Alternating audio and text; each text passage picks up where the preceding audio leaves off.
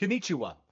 I am an American Dragon Quest fan, and I am upset at the current state of Square Enix, right? I am upset at their attempts at subverting all of their franchises with woke, Western, actually Jewish, communism bullshit, right?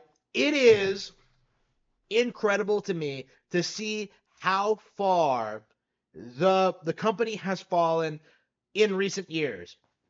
It has been a slow, steady decline ever since Final Fantasy VII launched on Sony PlayStation instead of Nintendo consoles, and yet here we are. Every year, we get more and more ridiculous situations, right?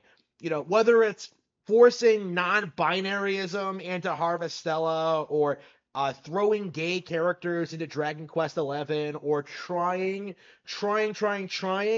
to normalize type A and type B in Japanese RPGs. No. It is completely, it's over. Okay? I will not be supporting you. I will not be advocating for you. I will not be there for you. Okay? I am completely 100% done. Never again is my feelings on this. And before anybody asks, yes, I have canceled my pre-orders for Dragon Quest III HD. I have canceled my pre-orders for the remake of Romancing Saga 2, and I have canceled my pre-orders for Neo Fantasian. Right? It's done. It's over. And I will not be coming back until I get a formal apology. A complete removal of all gay aspects from all these games. A formal apology for like the they them situation, and a commitment to rejecting woke ideology going forward, right? And this isn't just a Japanese thing. This goes to the Americans too, right? American devs, like, I will not be buying your games until you straight up condemn this kind of behavior.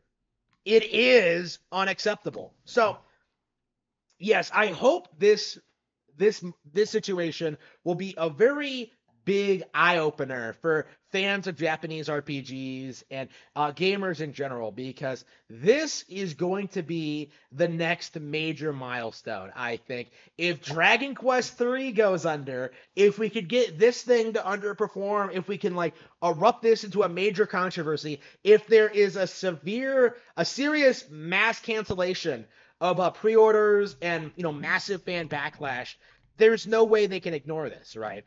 It's going to happen no matter what, long term, when it comes to the long term viability of the franchise.